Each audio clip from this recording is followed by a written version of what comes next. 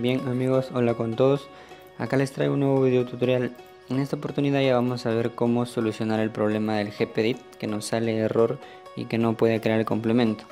Yo ya subí un video de cómo solucionarlo, pero en algunos comentarios he visto que en algunos no les llega a funcionar. Bien, yo encontré otra solución y también espero que les sirva. Este es el link, les dejaré en la descripción del video. Para que puedan descargar el programa y lo puedan instalar para proceder con la solución del error. Bien, abren el link, les va a direccionar a una página de acortador de links. Bueno, yo recién estoy utilizando acortadores de links, pero este acortador no es tan molestoso como la AdFly o el Shin, que se nos abren ventanas emergentes a cada rato. Acá dan en no soy un robot y dan click here to continue. Esperan que cargue y acá esperan solamente 12 segundos, que es la diferencia de los demás acortadores, que es menos tiempo. Pero lo bueno de este acortador es que no se les abren ventanas emergentes y tampoco les sale avisos de su antivirus. Acá le dan en skip ad y les va a redireccionar a la página de Mega para que puedan descargar el programa. Acá ustedes descargan, quizá les aparece marcada esta casilla, la desmarcan y le dan en descargar para que se descargue el ejecutable para instalar el programa. Esperamos que descargue.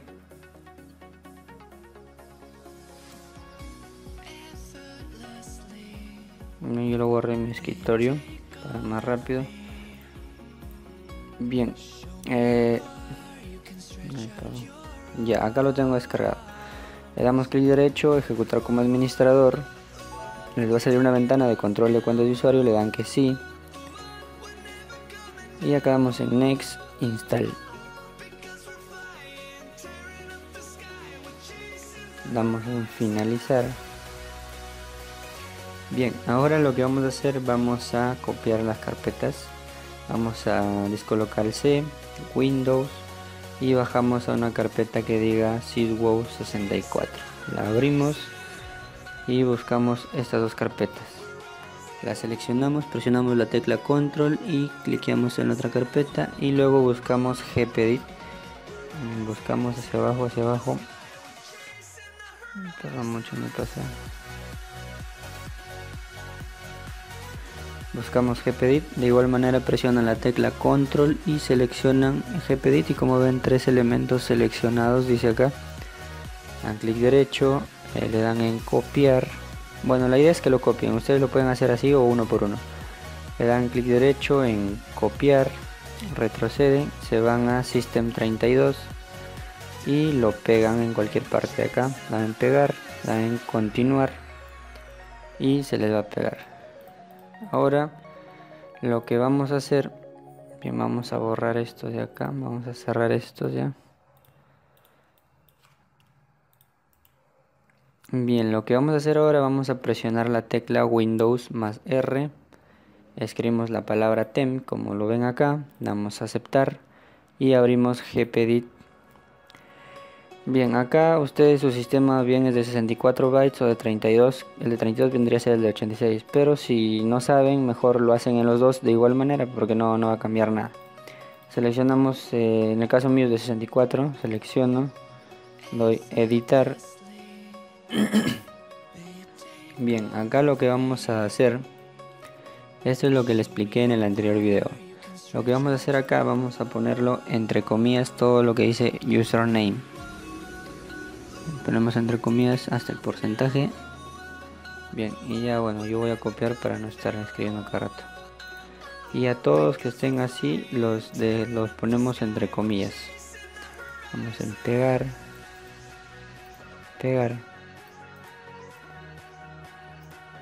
Perdón, se me fue. Traten de que esto les salga bien para que les pueda funcionar. En pegar.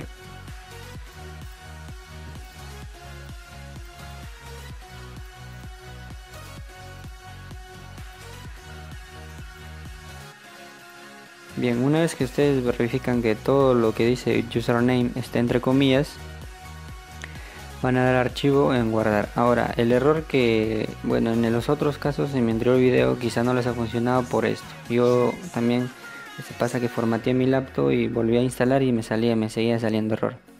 Lo que van a hacer ustedes acá, van a borrar esto y van a poner on en minúsculas. Dan on, dan archivo, en guardar. Esto creo que era el problema que mayormente les estaba pasando a los que no les funcionaba, pero en algunos casos también funciona con off. Bueno, eso sí no lo sabría explicar, pero ponen en on si es que no les funciona con lo anterior, solo las comillas, ponen en on, guardar, cierran esto y de igual manera hacen con el de 86. Y ahora acá seleccionan nuevamente el de por 64, clic derecho, ejecutar como administrador, le dan que sí, se les va a copiar todo esto. Luego el gpedit, clic derecho, ejecutar como administrador, le dan que sí. Y como ven se me abre a mí, sí se creó el complemento. Prácticamente el on y el off es el segundo problema que encontré, pero quizá en algunos de ustedes sí les funcione con off. Bien por ustedes, pero en el caso de que no les funcione, ese on lo cambian, ese off lo cambian por el on. Bien, ahora vamos a hacerlo de manera completa acá para que puedan quitar el límite de banda de ancha y su internet sea más rápido.